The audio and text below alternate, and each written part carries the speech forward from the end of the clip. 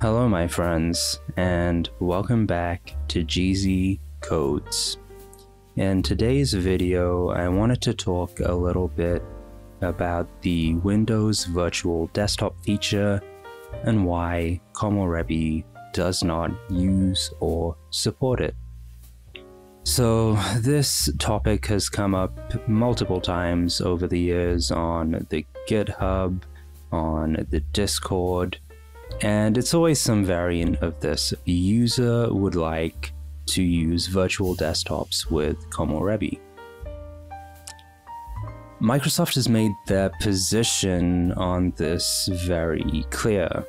So if you take a look and take a read of this article by Raymond Chen, the official position is that virtual desktops are a window management feature, not a security feature or a performance feature. Furthermore, they are for end users to organize their windows, not other programs to organize the windows. Yeah, where to start? This is incredibly dumb. Because end users also want to use programs to organize their windows, right? That's literally what everybody wants. Everybody wants to be able to programmatically organize their windows.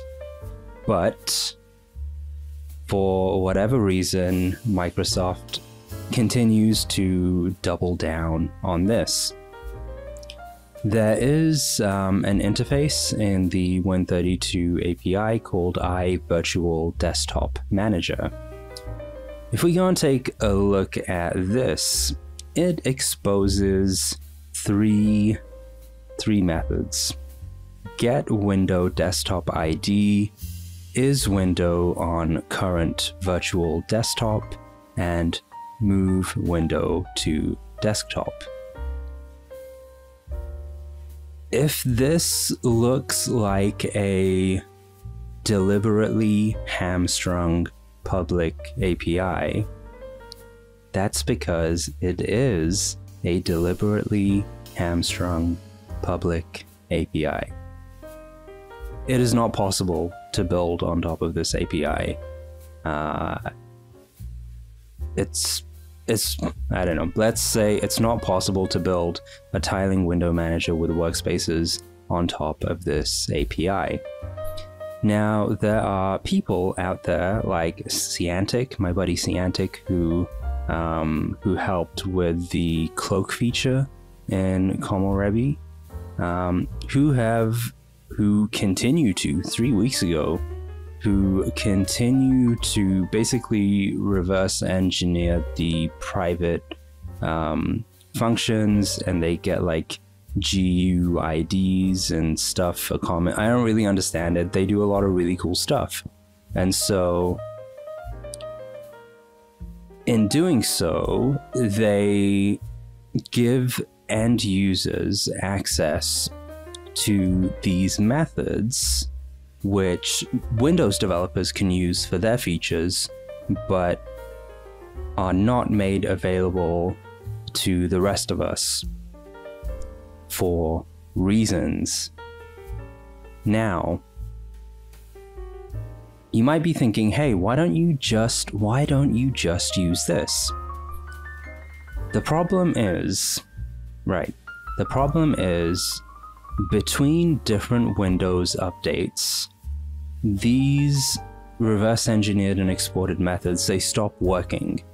And then you have to wait for somebody to find the GUIDs of the latest COM object. Maybe if I have a look at master here.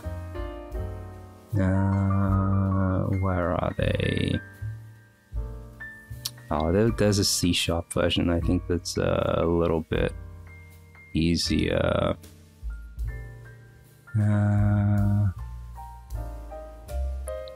Yeah, you got to look up all this stuff and you got to figure it out. And this breaks between Yeah, these things. And you know, these break in between Windows updates. So what ends up happening is, through no fault of the developer, somebody, an end user, goes and updates Windows, and then the tiling window manager, if it's using, you know, these private methods, the tiling window manager just stops working. What the hell? How the hell are you supposed to support this, fix this? It's really, really insane. How? Just how, right? And so I have written on this thread that regarding the reverse engineered APIs for virtual desktops that you may have seen elsewhere, these frequently break with Windows updates and are not stable enough to include in this codebase. Because, right, like, if I push a bad commit, I introduce a regression or a new bug, like, that's on me, okay? Like, I can live with that, I can own that, I can fix that, because that's on me, because I made a mistake. Or, you know, if I merge something, you know, I did not test thoroughly enough, I did not review thoroughly enough, that's all on me. But what I cannot accept is the idea that these people at Microsoft push a Windows update and a percentage, an unknowable percentage of my user base has their tiling window management functionality broken. Like, that's just, to me, that is not okay. People don't really understand this because a lot of people are end users and they're not really developers who are shipping things to, I don't even know how many people use Komorebi now. Let's see, what are the latest numbers? 50,000 downloads. And how many stars? 6,000 stars.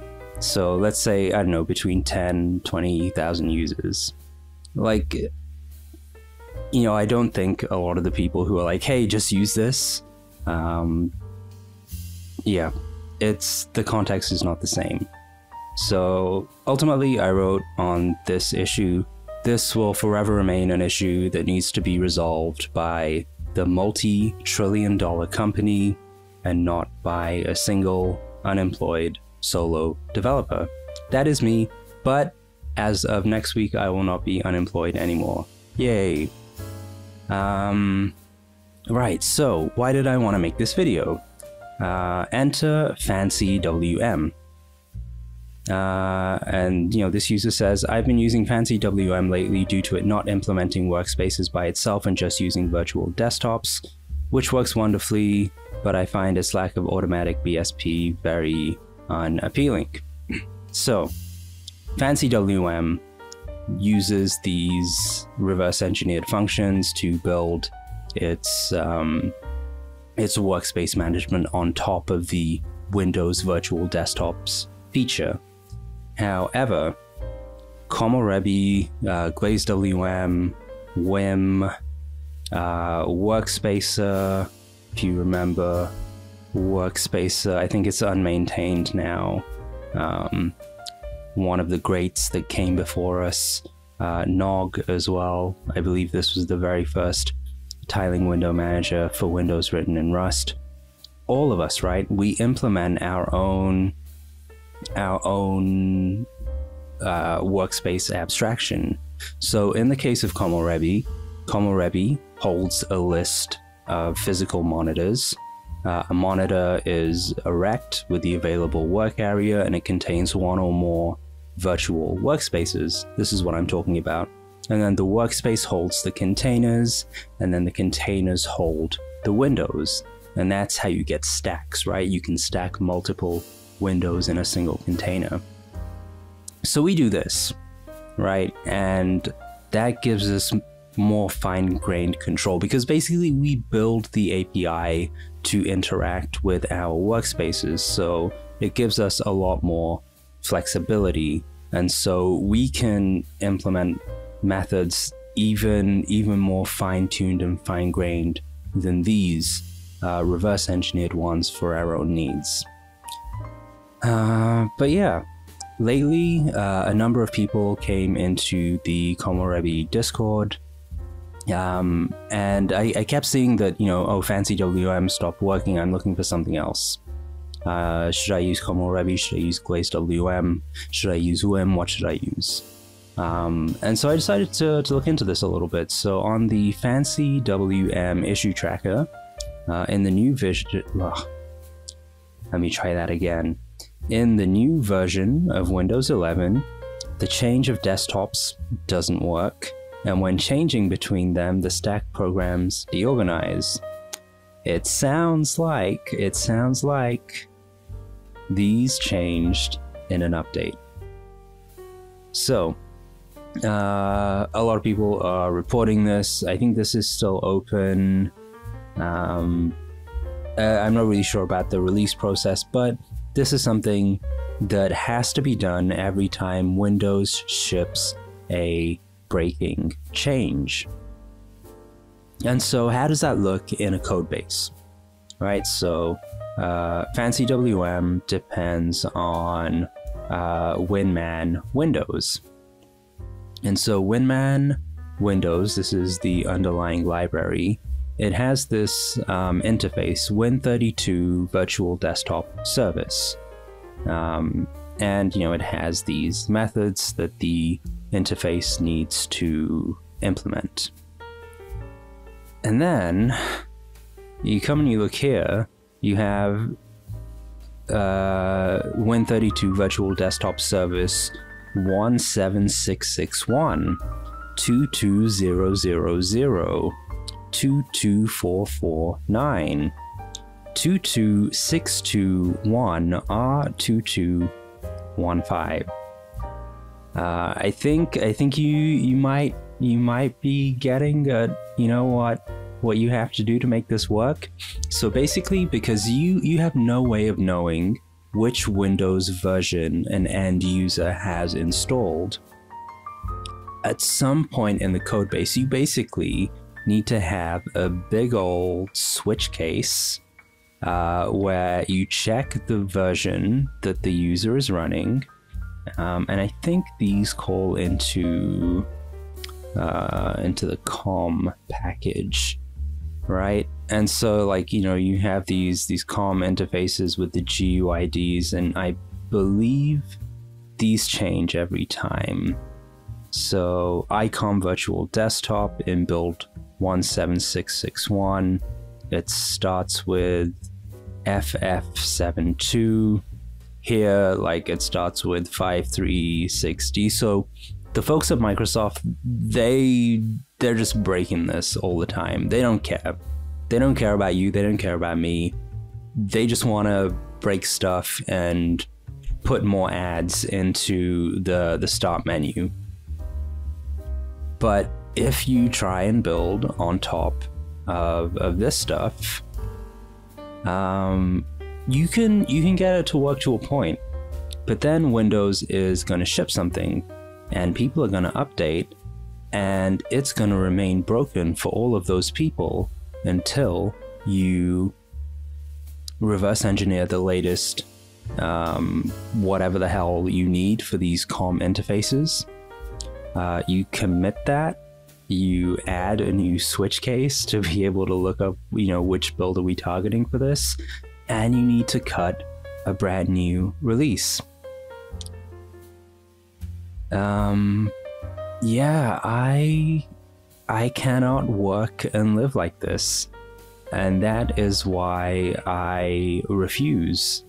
I refuse to even touch virtual desktops until Microsoft reverses their position.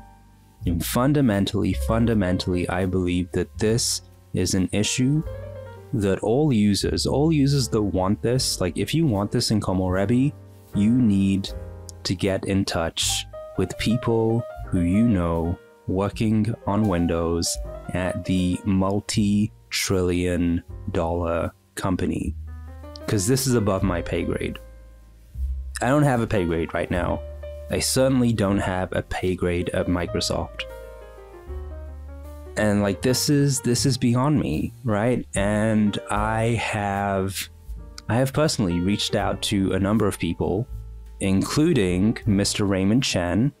I have some online friends who work at Microsoft in various positions, and they've given me referrals to people who are working on Windows teams in this area. I've messaged them, I've reached out to them, and I've just been ignored. So it's not for lack of trying, but I don't know, maybe if a significant number of people use their voices collectively, collective action, I don't know. But basically, this one is not on me. You got to do something to convince the people working at Microsoft on virtual desktops to provide a complete, stable virtual desktops API in Win32. That's what you got to do. That's what you got to do. All right, I did not intend for this video to reach 16 minutes. 16 minutes of me breaking down why Komorebi doesn't use virtual desktops. All right, I think that's enough. I think that is more than enough. I'm going to go back to, what am I going to go back to doing? Updating the documentation website for Komorebi, which is coming along very, very nicely. If I can get the URL right.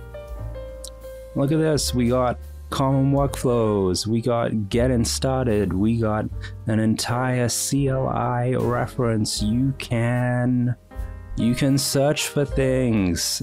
It's gonna be really good. Stay tuned.